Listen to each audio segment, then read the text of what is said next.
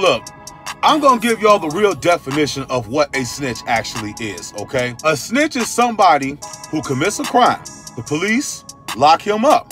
Then the guy tells on everybody just so he can get a reduced sentence or no sentence at all. That is a snitch. If you are a criminal in any way and get caught and are facing consequence as a result, whatever it is, life in prison or $200 fine, regardless, and you provide information against another person or group of people, you are a snitch. Black families would start to occupy the St. Thomas project in 1964. In the 70s, many blacks would fall victim to racism and unfair treatment, as the American economy would already be devastated, birthing many hardships throughout the country. The incomes of black people would suffer, families would become impoverished. It was at this point that crime began to take center stage, with that dog food becoming a serious problem in the Thomas. In the 1980s, the St. Thomas would be recorded as one of the most lethal places to live. Residents would place boards over their windows, knowing that the chances of a stray bullet striking and breaking the glass was very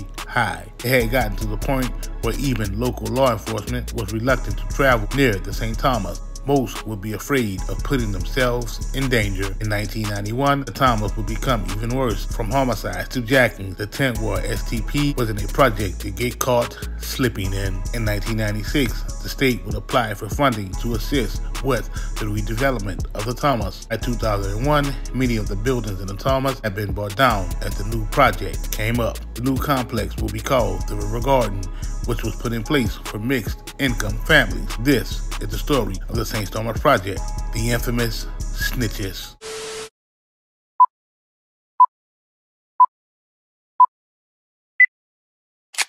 The Thomas, located in the heart of the 10th Ward, will be home to many steppers and hustlers. Eddie Lee, Bub, aka Show Love Like Bub, and Bumpy Face Chris with the Burgundy Maxima, just to name a few. If you know, you know. You don't have to be from the NO to know that the Thomas was notoriously known for that 11.5, Brainbuster, Fuji Power, Just Do It, 911, and Worldwide were some of the branded names given to that Doochie being pumped in the Thomas. It is rumored that the Thomas was going so hard at one point that they would shut down the Yo, who was also pumping that dog food.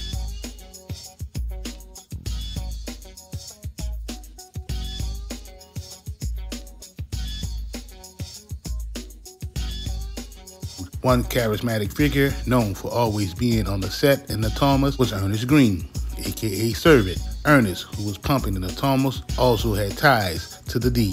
Two other men that were often behind the scene were Lightbread and Tweet. Lightbread could often be found ducking off on Francis Street in the checkerboard of the New Orleans East. If you know, you know.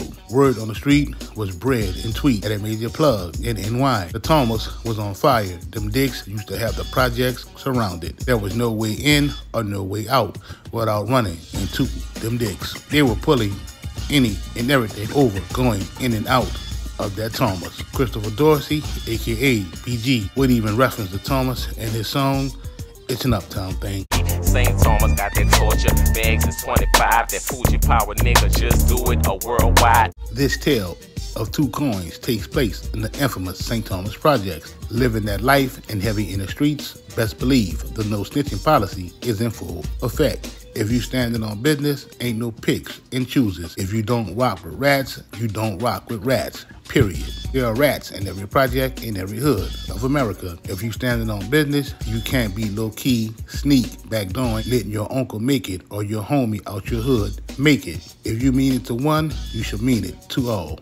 Me, myself, I'm far removed from the streets. I'm just a hood journalist bringing you content for your entertainment. I digress. Let's get back to these boys out the Thomas. Jaltheus Cooper, Creole pronunciation, Jaltheus, aka Tweet, Edward Falk, aka Lightbread, and Ernest Green, aka Serve It, would all agree to cooperate with the government against James Alexander, aka Coco. This story goes like this. Their troubles will begin when Serve It slung 4.2 G's of that Doochie to an undercover. Lightbread and Tweet will double back and serve 6.9 G's of Doochie to an undercover agent and a cooperating witness. Over the course of 18 to 24 months, the ATF and the NOPD would conduct an investigation starting in March of '97. The investigation would allegedly uncover 850 grams of 11.5. The investigation will begin when a confidential informant would identify Lightbread, Tweet, Servant, and Cocoa as individuals distributing large quantities of H in the St. Thomas. In November of 1996, the Jefferson Parish Sheriff's Office would seize from the mail a package sent from New York addressed to Claude Robinson in Marrero, Louisiana. The package would contain approximately 59 bundles of that Doochie. Darrell Fisher, another snitch on the case, would tell them people he was a runner for Servant, making hand-to-hand sales, moving a bundle per day for Servant for at least 10 months. Darrell would also tell them people that Lightbread, Tweet, Servant, and Cocoa were the big dogs who were pushing all the dog food in the Thomas. Jacqueline Thomas would flip as well, telling them people that she sold Doochie for Lightbread and Tweet for approximately 10 months. She would also tell them people that Servant and Cocoa were selling for Lightbread and Tweet, going on to say that she moved approximately 2 bundles per day for at least 10 months. Another snitch on the case will be the New York supplier, Victor Castro. Castro told the ATF that on 2 separate occasions, Lightbread and Tweet met with him in New York and purchased a total of $20,000 worth of dog food. In an unexpected turn of events, the U.S. Postal Service would seize a package originating in Target return address in New York City containing 65 bundles of H. This package was sent to Lionel Greer. Lionel would admit that the dog food was for people out the Thomas. He would refuse to give any names. The 11.5 was packaged in wax paper with 911 or amazing stamped on the peanut sacks. The total amount of H was approximately 32.5 G's. Warren Woody of NY will be determined to be the main plug. Warren was arrested by the NYPD in late 1997 while in possession of 200 bundles of 11.5, each packaged in wax peanut sacks and stamped 911 or amazing. Warren would also possess a bus ticket to New Orleans at the time of his arrest. Warren's girlfriend would tell the NYPD that he planned on meeting Lightbread and Tweet in New Orleans. The amount of H attributed to Lightbread and Tweet from Warren that day was estimated to be 100 grams. Total amount of H would be estimated at 878 grams, just shy of a bird. The government will file a motion for downward departure with respect to Lightbread,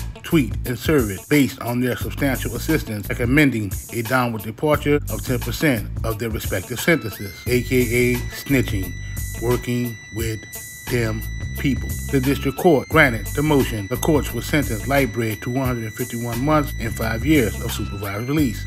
Tweet will be sentenced to 211 months and 5 years of supervised release. Servant will be sentenced to 136 months and 5 years of supervised release. Cocoa will be sentenced to 140 months and 4 years of supervised release. This was the story of the Thomas snitches. Stay tuned for part 2, Real Dudes That Stood Tall in the Paint. Out the Thomas.